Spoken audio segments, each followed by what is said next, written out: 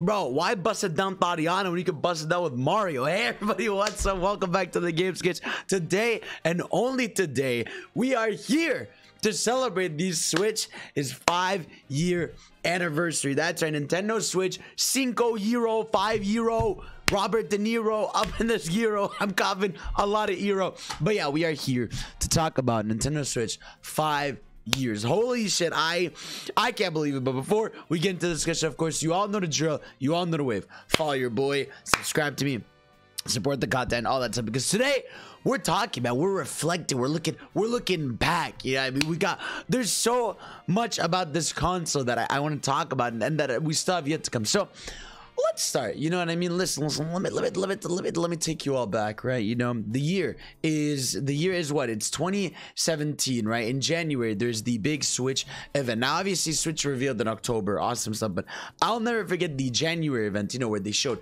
the Breath of the Wild launch trailer, they showed the Switch release date, they showed the Mario Odyssey trailer, they showed Splatoon 2, bunch of games, and I remember that night being so excited that I legitimately couldn't sleep. I stayed up literally all night to make sure I was up to go to my local game store to pre-order the Switch. And it was a long ass night, let me tell you, because I remember specifically, like, it was like 5 a.m. I was like, I'm gonna go, gotta make sure I get it on pre-order. I went to like a McDonald's for some reason that was next to the mall, because the mall was still closed, and I just like rested in that McDonald's. I woke up, went and got my pre-order.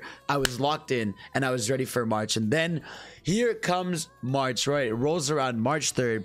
I get the Nintendo Switch. Now, obviously, this is the OLED, but I still do have my original Switch. Yeah, let me go grab it for memory's sake. You know, that's for the old school feel. Is it even alive, or is it out of battery? It's probably out of battery right now. But yeah, I still have my OG Switch right here. I'll never forget, man, going to the mall, picking this up so early in the morning. I think I was there like 10 a.m. or something, because that's when the store opened. I think they opened at 8 for a special occasion for the Switch. But man, going in there, picking that console up and be like, oh my god, it's here. And having, obviously, I remember there was such a big ass line. Everybody, obviously, because it was like the only fucking game that was on that console, alongside like a few other games. What was it? It was like that game. It was not Bubble Bobble. It was some, I don't know. There was like 2 games, like Bomberman R and something else. But yeah, man, like going to the store and picking up that game, and then going home, setting up the Switch, opening it with Breath of the Wild, and I remember like being like, oh my god, it's here. But I think we all remember the first moment, right, where it was docked, and I was like, and I pulled it, and I saw Breath of the Wild like in the palm of my hands. I was like, this is insane. Like playing a legit like regular console game like this on the go. And I'll never forget, a big part of this memory was that night I had a family dinner, and I'll never forget, my mom was like, hey, this is happening today. I was like, no, I'm playing this new Switch all day. And she was like, no, you're going to this. So I was like, the fuck? So what I ended up doing, obviously, I'm like, you know what? Hey, man, this is the Switch. I took that console with me. I mean, I took the handle with me. I was blown away.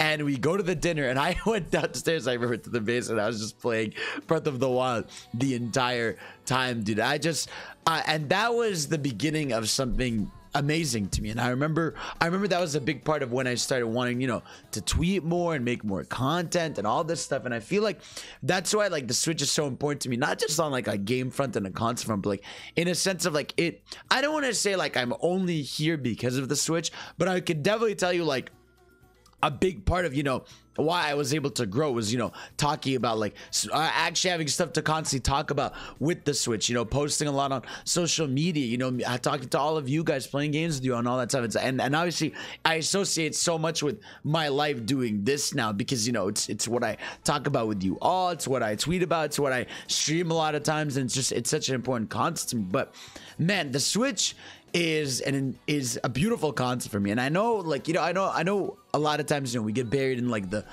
issues of Nintendo and blah blah, but today I want to talk about the good stuff. So first of all, right, the console itself, right, I love this thing. Like I like the Joy-Cons, bro. I like that idea. I love the Pro Controller. The Pro Controller is like one of my favorite things. And I think the idea of the amount of times, because I remember I was still in school when Switch came. I was in university. The amount of days I was able to just be like, oh wait, I'm just gonna play this game on the bus, on the way to school, on the way back.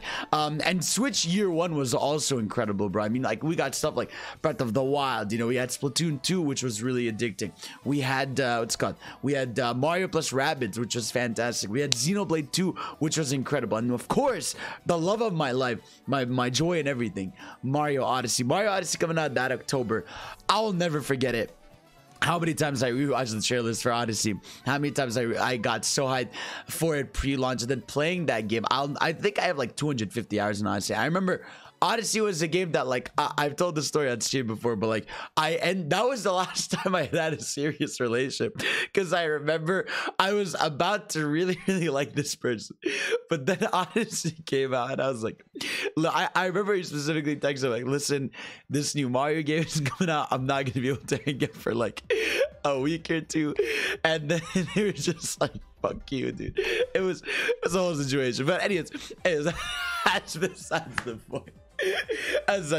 But yeah, no, so it's just it in terms of Nintendo's first party games, it's been an unbelievable journey. Like, the fact that on this hardware that's 5 years old now, we've had shit like Breath of the Wild, we've had stuff like Mario Odyssey, we've had Smash Ultimate, which is like a dream come true, we've had Splatoon 2, we've had every indie game ever, whether it's your Cupheads or your Hollow Knights or your Cadence of Hyrule, or like every indie on the face of the earth on this planet. You know, you have the old FF games on this console. You know, you have what's called, we have Link's Awakening HD on this console. We have so many things. The thing about the Switch is you can't even count like how many. We've got what's called Animal Crossing New Horizons, which took over the. We have stuff like Luigi's Mansion 3. We got 3D World. We got Metroid. We got 2D Metroid back, bro. We got Legends Arceus, which is like a breath of fresh air for the what's called the Pokemon series. We've had 2 Mario parties already. We've had Superstars and we had Super Mario Party. Both were so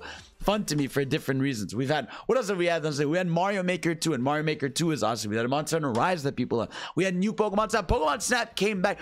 This is what I love about this console, and so many things came back from the dead. You know, I mean, we're getting Mario Strikers soon. You know, we got our Mario Golf and our Mario Tennis. We got Fire Emblem Three Houses, which was a massive game for the series. I'm trying to look more. We have all the Wii U ports. Shout out to the Wii U for giving us all these games. We've had Mario Kart 8 Deluxe, which is still sounding like crazy and is finally getting more content. We've had Nintendo Switch Online with stuff like Tetris. No, well, I mean, Nintendo Switch Online has its issues, but we've had Tetris 99 coming through with stuff. We have Advance Wars coming back. Again, like, I could go on and on and on forever. Look at all these games that have come out and are still coming out, and that everybody has different favorites. We've had stuff like Octopath Traveler. Everything, man, about this console's legacy for me has been incredible. And you know, I could go on about my top 5 favorite games and all this stuff. I feel like my highlights for me would definitely be, obviously, I do associate Sonic Mania with the Switch a lot, because I remember that was the main place I played it, taking it out with me everywhere. Sonic Mania is one of my favorite things on it. Breath of the Wild, obviously one of my favorite things to this day. Smash Ultimate, still peak fiction, go raw. Mario Odyssey, of course, a classic in my heart. Metroid Dread is pretty incredible. I really do adore that game. I really loved the Link's Awakening remake. I loved what's got this. Just I can't even, man. There's the thing about the Switch is I feel like it changed Nintendo. You know, it changed Nintendo in a lot of ways for the better. Obviously, in a lot of ways, you know, it has some issues. We all know, you know, Nintendo's policies and issues and all that stuff. But I think that's also just the equivalent of all eyes on Nintendo nowadays. I mean, this console is already at 103 million units in 3 years. It's definitely going across 120 or 130 within its lifetime. And I really do believe that. And I think it's just because, again, people can't get enough of it. Obviously, we combine, it's cool that we don't have to worry about 2 different hardwares being appealed to. You know, I remember it was always a thing of like, what games were coming to the hand up, what games were coming to the console, and wishing we got a bigger version of each one. But the fact that this console, you know, mitigates that, and all the teams are on one and all this stuff, and I'm hitting my mic and all that stuff. So yeah, man, there's just so much that I love about this console, and I think it comes down a lot to my memories with it. I think that's such a big part of, you know, that's a big part of every console legacy, but it's a big part of why I really love this thing. You know, I associate Smash Ultimate with, you know, with you all, right? How much we watched all the reveal chairs together, you know, all the Nintendo Directs we've seen together, all the streams I've done, you know, playing stuff like Mario Kart Smash or Clubhouse 51 games or Xenoblade Chronicles 2, which I still adore to this day. Shout out to my girl Mither. You know, she's really out here fighting for her life. And we're getting Xenoblade Chronicles 3. It's just everything, man. Just, there's so, like, if you want JRPGs, this console has. If you want platformers, you want strategy games,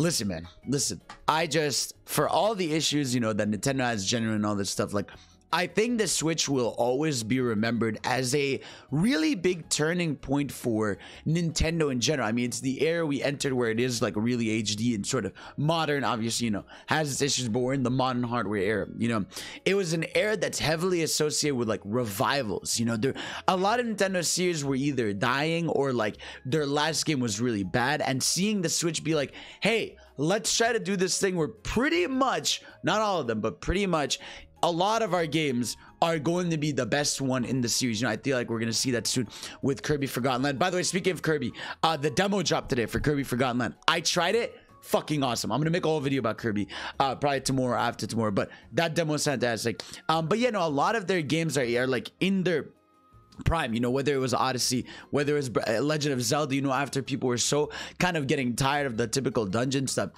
Breath of the Wild came through and changed the game for them, you know. And we got that game Mario, what's it called, Super Tennis Rush on the Wii U, that was ass. And we got Aces, which, you know, had awesome mechanics and kept getting content over time. You know, you have stuff like Smash Ultimate, which took Smash 4 and just made it peak fiction. We got all the dreams, man. Just there are way too many things about this console that I love, whether it's the games, whether it's the DLCs, especially for stuff. I feel like Smash Ultimate specifically will be something I will always cherish near and dear to my heart with this thing, you know. And I think there's so much life still to be had with this console. I mean, like, think about just this year, dude. This year alone, I made the video about it recently, but like, with Xenoblade 3 and Kirby coming out and Triangle Strategy and what's it called, and we're getting we're getting Pokemon Gen 9, we're getting so many games coming to this thing this year, and that's just Nintendo stuff. And shout out to Nintendo for finally getting back third-party support. I mean, that was such a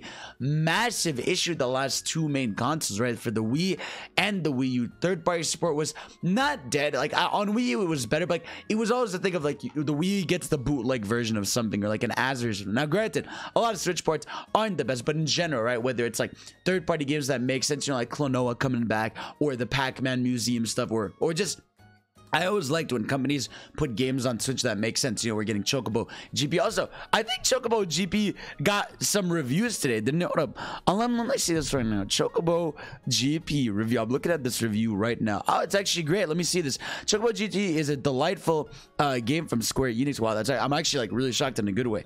Let's see what are the pluses here. Slick, addictive kart racing, character-specific abilities plus offensive game, a huge roster for characters modes, performs perfectly, looks and sounds great. Chocobo GP mode should prove to be a highlight. Cons are that story mode is weak, paid season pass aspects are never great. So okay, cool. That, at least I'm happy about that. We read a live review live. Shout out, I think that was a Nintendo live, so shout out to that. But yeah, no, I just, everything to me, like, I think, like, you know, Nintendo's gonna have more consoles in the future and they're gonna be great, but there's always, I think Switch is going to be this insane golden peak era that's going to be really hard to top for Nintendo, especially because what they've said, we're like a little more than halfway through now. I'd say the Switch, to me, the Switch realistically has 3 to 4 more years, right? I would say year 4 will sort of be like what the 3DS was, where there will be a new console, but it's going, like, the Switch will still be around in some way. I don't know how they're gonna handle it. Like, the Switch is sort of an enigma for Nintendo. Like, are we gonna get a Switch Pro and that's gonna be like, just, is it gonna be like an iPad basically, where we're gonna get, you know, Switch Pro, Switch Pro 2, and things are just gonna keep going along with it, and eventually some software will not be compatible, or are they gonna go with another gimmick and idea? That's always the big question with this thing. In my opinion, they should stick to this as long as they can.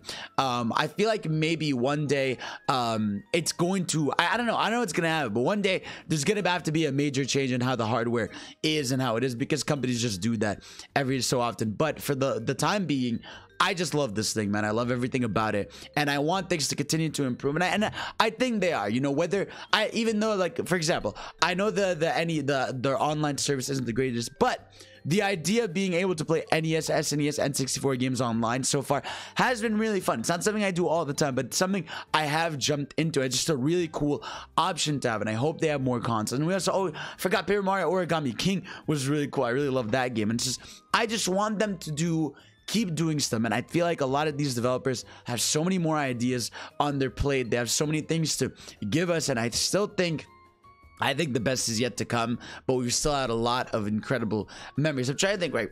Highlighted memories, right? Like I said, launch year for sure. That was a highlighted memory. Mario Maker. I remember Mario Maker like just taking over my life. I remember like, I'll never forget, I was trying to make Mario World. This is like a fun little thing. I was trying to remake Mario World in Mario Maker. That's how addicted I was to it. But then Nintendo announced SNES Online and Mario World was there. I was like, well, fuck me. I guess obviously this idea would have been still cool, but I was like, it's whatever. Now people can play it on Switch, so I don't have to do this idea. But I remember that Mario Maker took up a lot of my life. Smash Ultimate, of course, just the hype cycle. We were all part of that. And yeah, I mean, obviously, I think really, to me, it really is with you all, you know, especially like on streams. A lot of you probably watch my streams and stuff, but like those memories of just all the streams I've done with the Switch and all the tweets I've had talking to people about games, sharing clips, making memes, making edits, and all this stuff.